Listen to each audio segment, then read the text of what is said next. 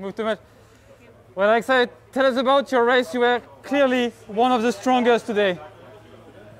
Yeah, but today is a very hard day, very long day.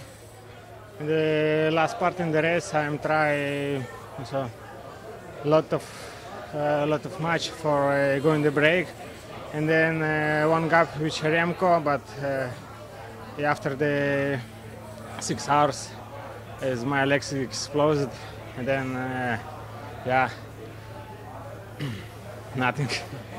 When you were with Remco before your legs exploded, you thought we can make it together. Yeah, maybe I pushed a lot of before, but little bit reserve.